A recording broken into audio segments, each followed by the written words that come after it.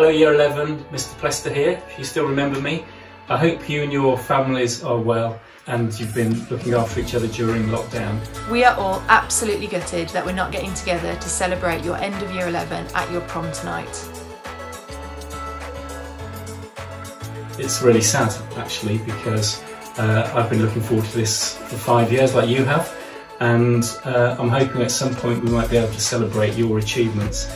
You are an absolutely fantastic year group, and you have made Finham Park 2 into the brilliant school that it is. We'll be trying to think of things to bring you all together and to make sure that we have a really good time and celebrate all the amazing achievements that you've done over the last 5 years and all the great times you've had. When I started, you were in Year 8. You thought you knew everything there was to know about Finham Park 2. There have been a few surprises on the way, and nobody expected what has happened this year. But you have worked hard and you are ready to move on to your next steps in education, in training, in employment. And I want to say, don't let circumstances get in your way of a good time. When it's safe to do so in the future, we hope to get together and celebrate your successes somehow. My message really is to go out and have fun, but don't go out and have fun. Go and see your friends, but don't see your friends. Maybe go to the park, but don't go to the park. Whatever you do, make sure you enjoy yourselves. Just a message to wish you all the best for the future, good luck, and looking forward to seeing lots and lots of you coming back for sixth form when we come back in September.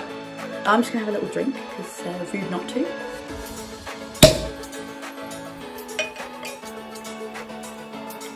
But hey, I thought I'd give you a parting gift.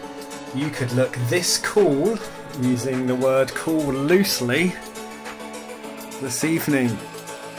This was me in my Year 11 prom. This is actually the dress I wore to my own prom.